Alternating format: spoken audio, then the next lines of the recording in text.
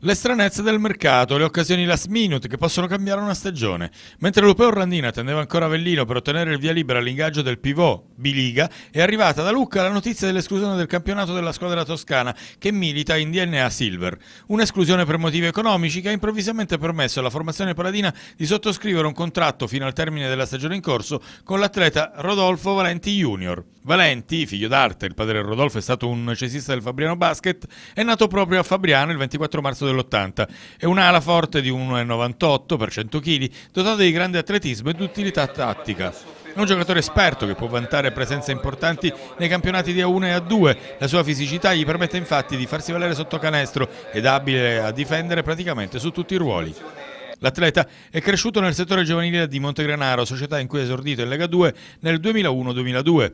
L'anno scorso ha militato tra le fila dell'Andrea Costa Imola in A2, viaggiando a 11 punti e 7 rimbalzi nei 25 minuti di utilizzo di media. Con Lucca, nella Decco Silver, ha giocato quest'anno 23 quasi 11 punti di media, tirando col 51% da 2 e il 40% da 3 e conquistando circa 7 rimbalzi di media.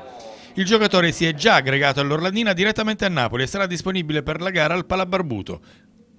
La conferenza di presentazione si terrà invece la prossima settimana.